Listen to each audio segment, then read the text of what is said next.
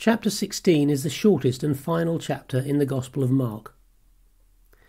When the Sabbath was over, Mary Magdalene, Mary the mother of James, and Salome brought aromatic spices so they might go and anoint him. And very early on the first day of the week, at sunrise, they went to the tomb. They had been asking each other, "Who will roll away the stone for us from the entrance to the tomb?" But when they looked up, they saw that the stone, which was very large, had been rolled back.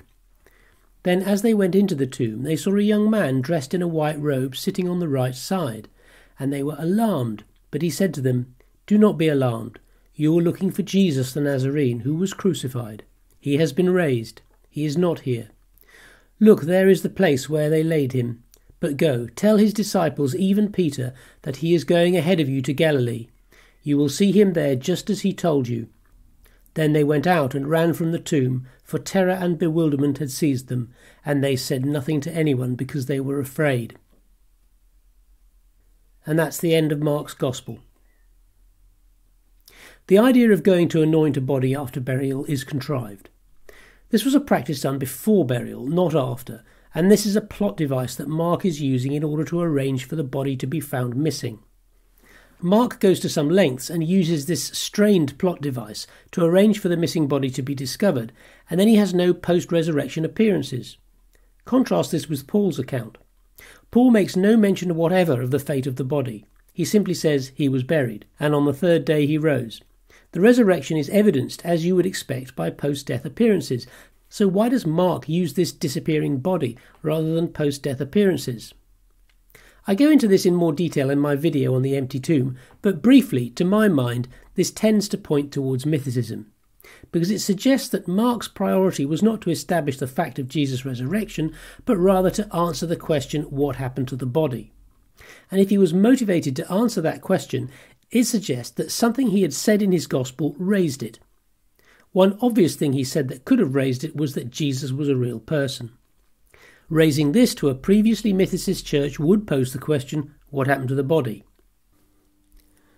Another point is that in verse 7, Peter is singled out. The young man said, "Go tell his disciples, even Peter, that he is going ahead of you into Galilee."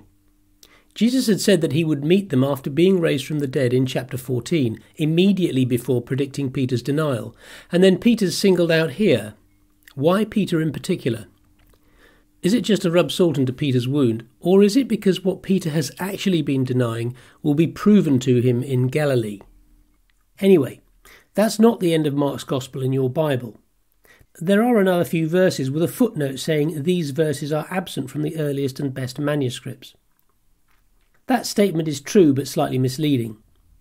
What they mean by the earliest and best manuscripts are the two codices, Vaticanus and Sinaiticus. In 177 AD, Bishop Irenaeus, in his work Against Heresies, cites Mark 16 verse 19, so the longer ending clearly originates early, probably within the 2nd century, as does another shorter ending. Many Christians do not agree with the scholarly consensus to leave these passages out, and both the Sinai and Vatican codices have been attacked as possible forgeries. In the case of the Sinai Codex, that's quite a well-developed theory. It was discovered in the middle of the 19th century by Constantine Tischendorf at St. Catherine's Orthodox Monastery in the Sinai, but his account of its discovery is, well, not believable. He apparently found parchment sheets from it in a basket waiting to be thrown in the fire. He came away from the monastery on his first visit with several of these sheets, and it looks as though he extracted them from the library by nefarious means, and used this as a cover to indicate that the monks didn't value them, which was clearly a lie. They did. The current library with the longest period of continuous operation in the world is the Vatican Library, where the Codex Vaticanus was found. The one with the second longest period of operation is this one in St. Catherine's Monastery, which is why Tischendorf went there. In the 19th century, a credible claim was made by Constantine Simonides that he had written out the Codex Sinaiticus himself. He was a 19th century paleographer, and there is no doubt that he was a consummate expert. It has long been suspected that he was a particularly accomplished forger as well.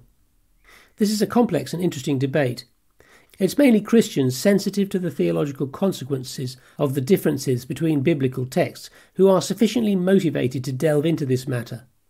One of the best treatments is from David Daniels of Chick Publications, and I give links to some of his videos in the comments below. He is an apologist and does have an agenda to challenge the primacy of these codices.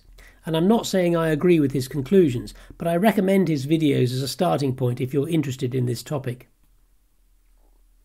Most ancient manuscripts contain the longer ending of Mark. A few contain the shorter ending, and Vatican and Sinai have neither, and are currently thought to be the original versions of Mark. Anyway, here are first the shorter and then the longer ending of Mark. The shorter ending. I'll include verse 8 for context. Then they went out and ran from the tomb, for terror and bewilderment had seized them, and they said nothing to anyone because they were afraid. But they reported briefly to Peter and those with him all that they had been told. And after this Jesus himself sent out by means of them from east to west the sacred and imperishable proclamation of eternal salvation. The longer ending. Then they went out and ran from the tomb, for terror and bewilderment had seized them, and they said nothing to anyone because they were afraid. Early on the first day of the week, after he arose, he appeared first to Mary Magdalene, from whom he had driven out 7 demons. She went out and told those who were with him while they were mourning and weeping. And when they heard that he was alive and had been seen by her, they did not believe. After this he appeared in a different form to 2 of them while they were on their way to the country.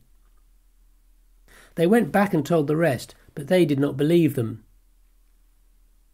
Then he appeared to the 11 themselves while they were eating, and he rebuked them for their unbelief and hardness of heart, because they did not believe those who had seen him resurrected. He said to them, "Go into all the world and preach the gospel to every creature. The one who believes is baptized and will be saved, but the one who does not believe will be condemned. These signs will accompany those who believe. In my name they will drive out demons, they will speak in new languages, they will pick up snakes with their hands, and whatever poison they drink will not harm them. They will place their hands on the sick and they will be well." After the Lord Jesus had spoken to them, he was taken up into heaven and sat down at the right hand of God.